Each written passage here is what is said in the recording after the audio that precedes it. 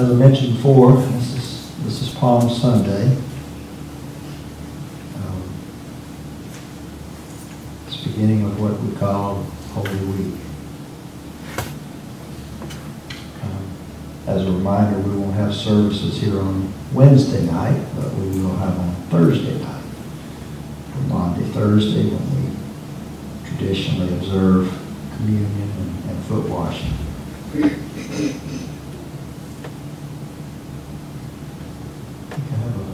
I have a video. Let's start again.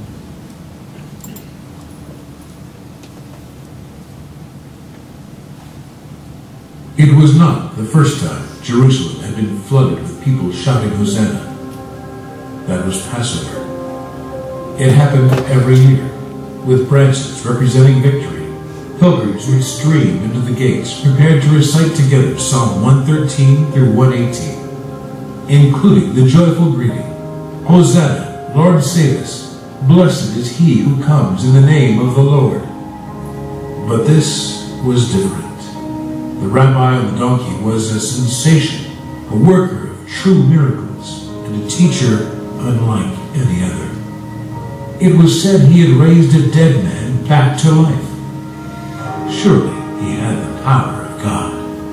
Those fortunate enough to see him entering the city shouted out their greetings and made the way more beautiful by laying down their cloaks and branches, as they would do for the most honored of men. That was Passover. That was the celebration of the blood of the lambs. God kept his word, and the angel passed over their sons in Egypt. How many hoped this man would be that angel of death for the Romans? How few understood that he was, instead, the Lamb.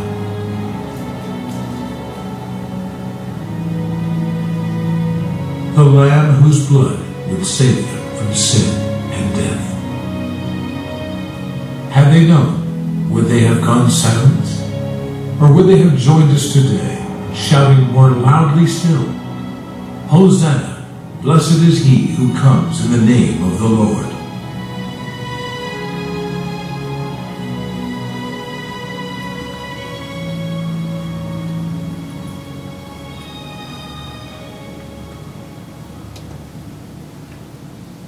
Most of you probably know that I lived in Florida for quite a few years. And we really enjoyed living in Florida. It's not that we didn't, but I don't think I'd ever go back there anymore because it just takes too much money. And, you know, pastors are not typically rich guys, so probably won't ever live there again. But there was one time of the year when it really kind of came in handy. And that was on Palm Sunday.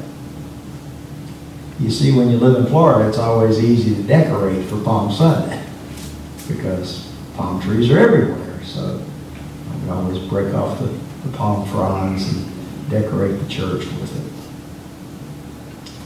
I want to read to you this morning John's account of the entry of Jesus into Jerusalem. And this is a little bit different because this was from the New Living Translation. And it leaves out that word Hosanna, which I really like, but they use something else. But let's just see how they word it. The next day, the news that Jesus was on the way to Jerusalem swept through the city. A large crowd of Passover visitors took palm branches and went down the road to meet him.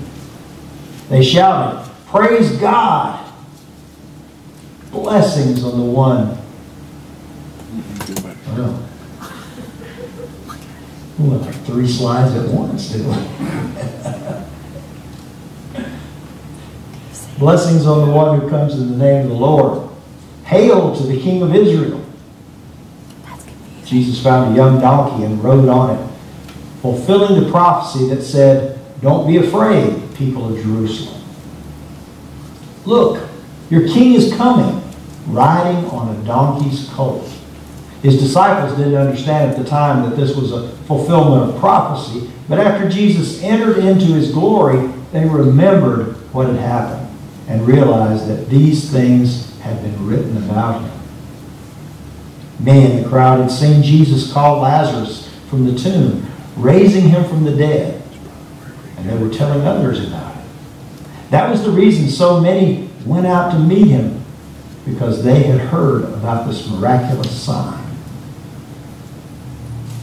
Then the Pharisees said to each other, "There's nothing we can do. Look, everyone has gone after him."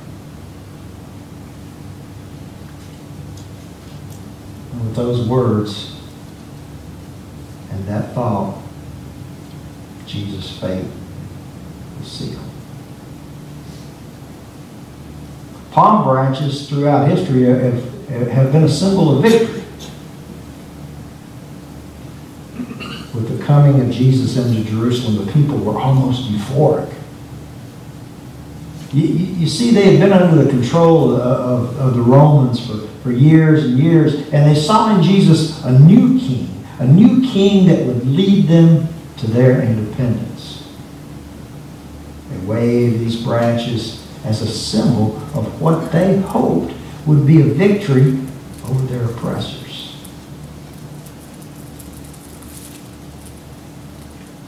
We all love to win, don't we? We all like to be on the winning team. I remember when I was young, I just wasn't a sports guy. Now, I got better as I got older. I kind of found my groove when I played softball. But I just wasn't a sports guy when I was a kid. And part of the problem, I think, was that my eyesight is pretty bad. You know, and that was before I had glasses, before I had contacts or anything. And I couldn't see well enough to hit a baseball or sink a free throw.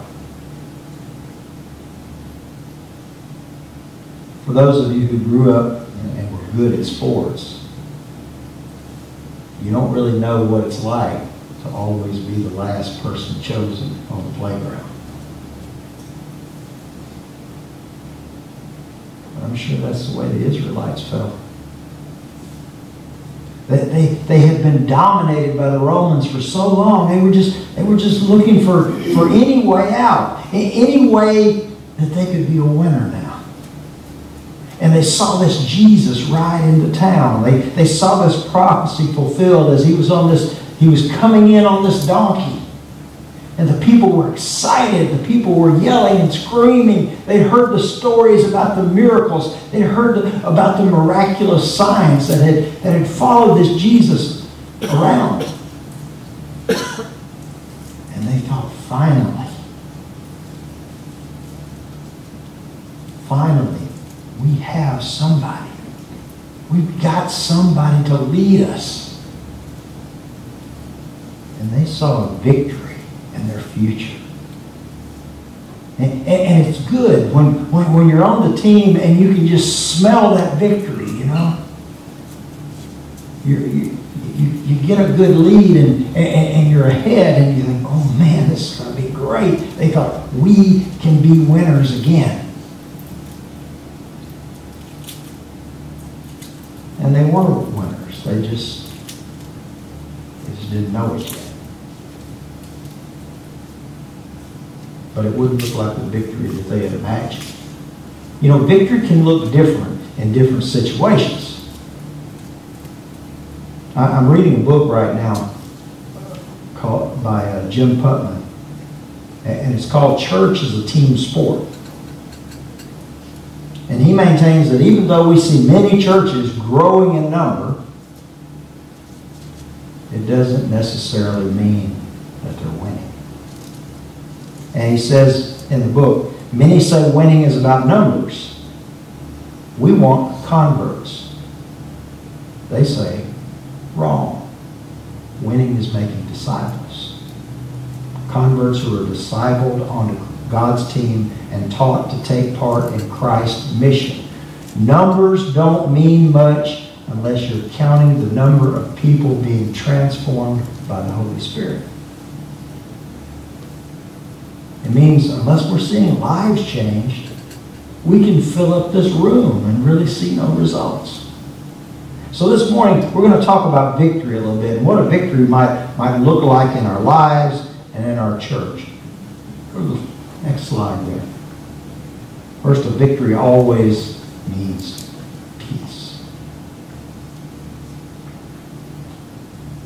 Have you ever really went to war with someone? And when it was all over, it didn't really feel like a victory.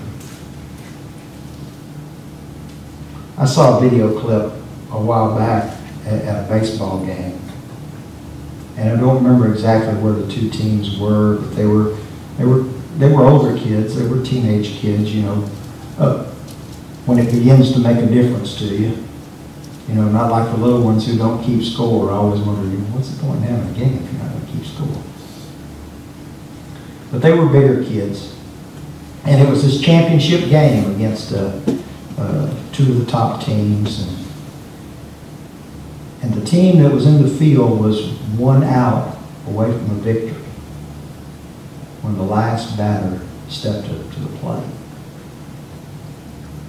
And the only thing that made this situation any different was that even though they were on opposing teams, the batter and the pitcher were best friends.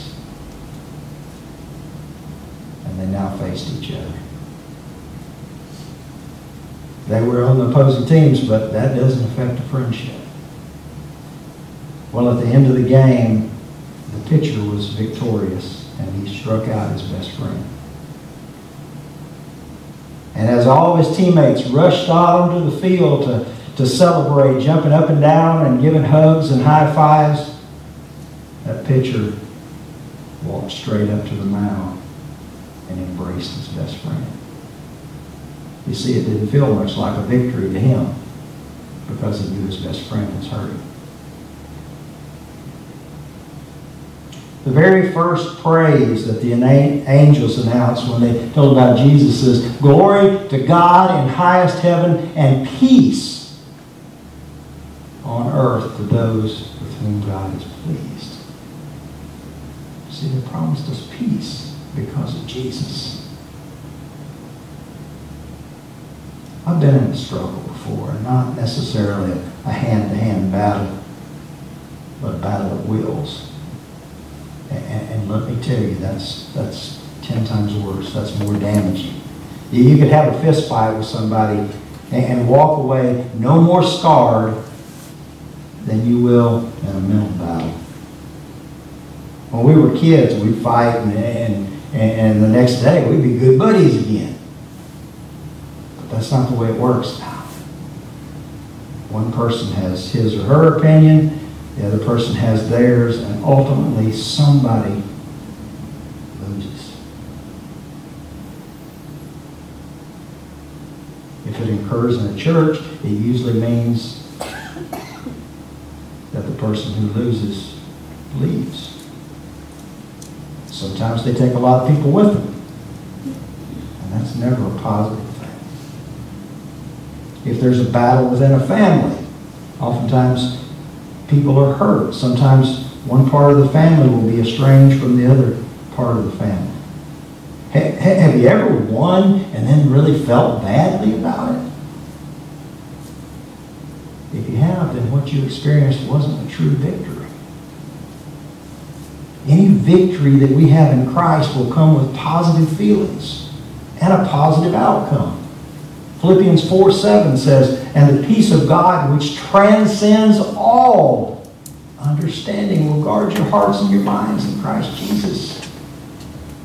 That peace of God, which is more than we could ever understand. I've probably seen the miracle of God's peace at work more than any other attribute of God. I've seen broken people who've gone through life's tragedies and exhibit the peace of God in their lives. When you know God's peace, nothing can stop you. Nothing can break you from His presence. No situation can ever separate you from that. Secondly, victory must be measurable.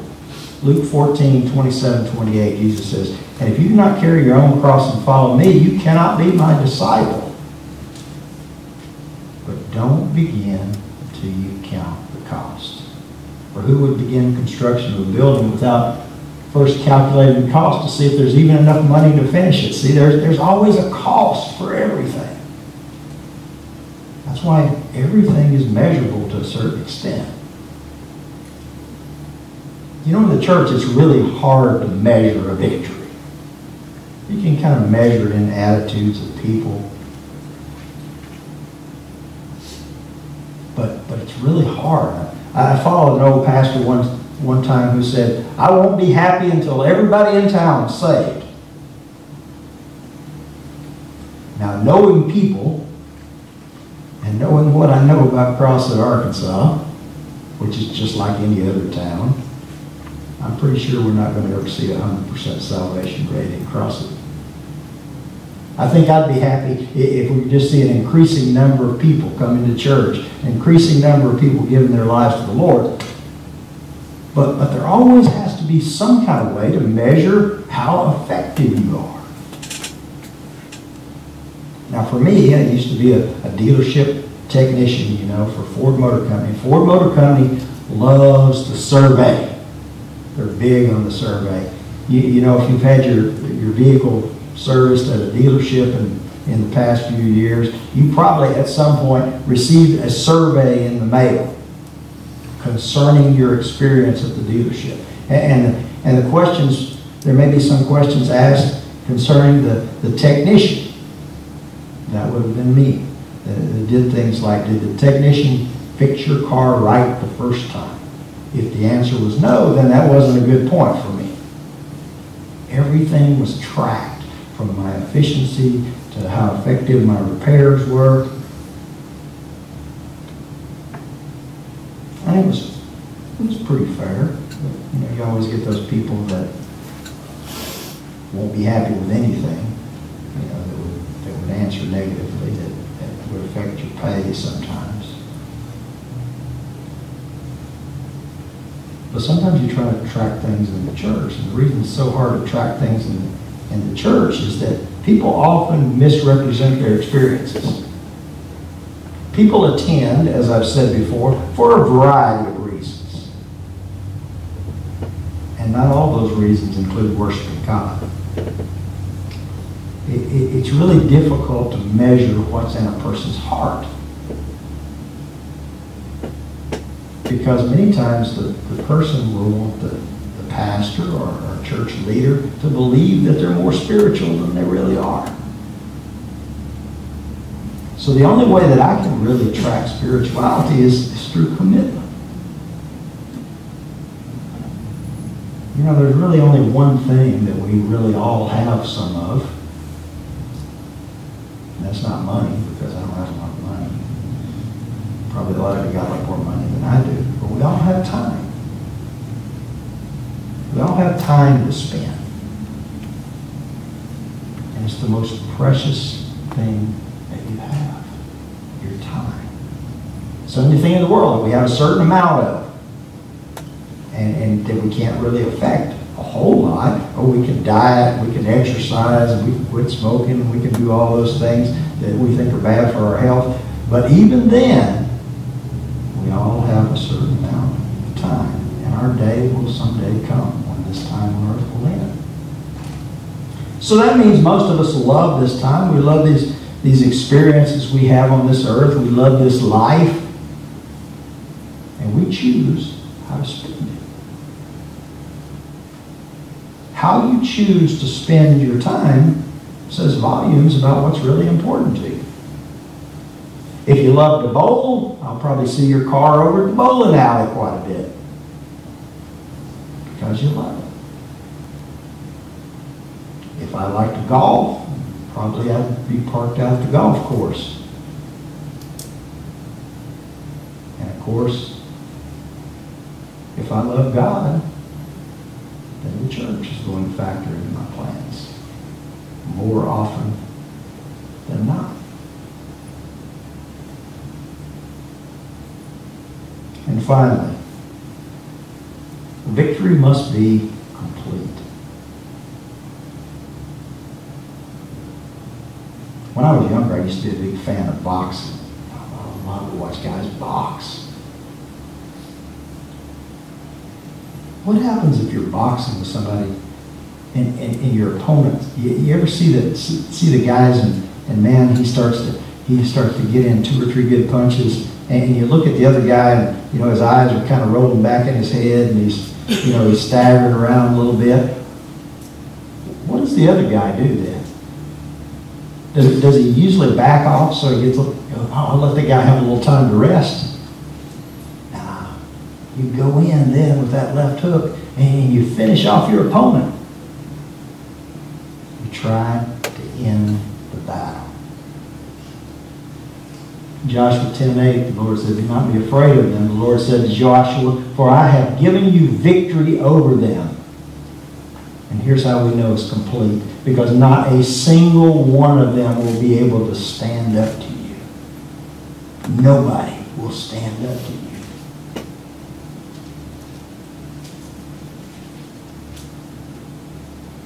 Most often, the battles for the Lord are a complete victory for those who continue to follow Him.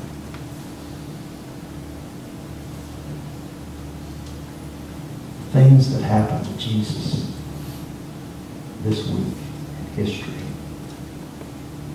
in no one's world, look like a victory.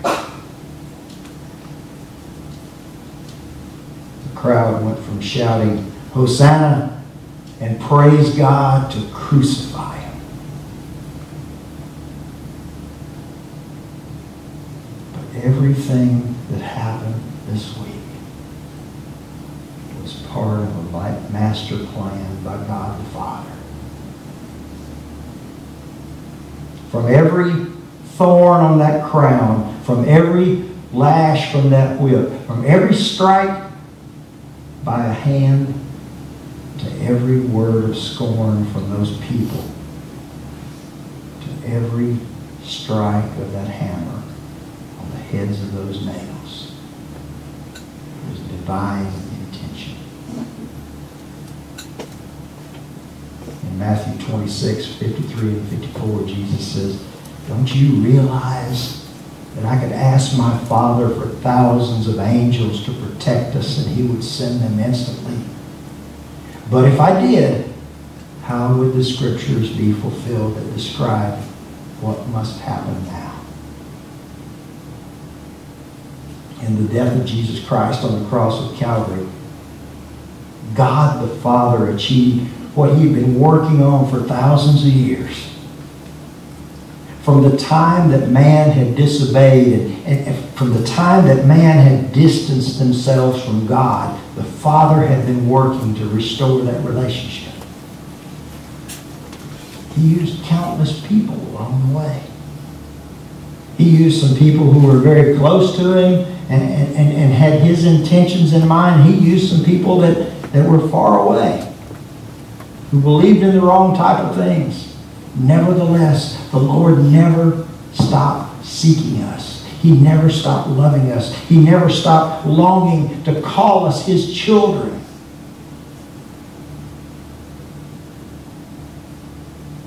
And then He sent His Son. And Jesus hung on a cross and died for the sins of all mankind. 1 Peter 3:18 says Christ suffered for our sins once for all time. He never sinned, but He died for sinners to bring you safely home to God. He suffered physical death, but was raised to life in the Spirit. When something is done, and you know it's done, it's a victory. Jesus' death on the cross was a victory for us. It was complete. It was total. We don't need to do anything else. We don't need to sacrifice anything. We don't need to do anything but accept Him into our hearts. How are you today? Do you feel defeated? Because sometimes I do. Sometimes I feel that way. Sometimes I feel as though I have the weight of the world on my shoulders.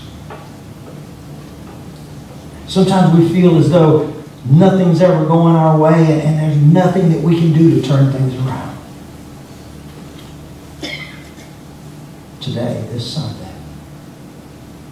Sunday before Easter, the day that Jesus rode into Jerusalem in victorious fashion, can be a victory for you. Because you see, the battle's already been won. The enemy has been defeated for you. And all you need to do is claim that victory. All you need to do is invite him into your heart. Today I urge you to come. I urge you to come and pray that God would claim a victory in your life. I urge you to pray for someone that you might know that's defeated, who needs the peace of Christ in their life. Won't you come, turn it over to him today as we sing. 165. Let's stand.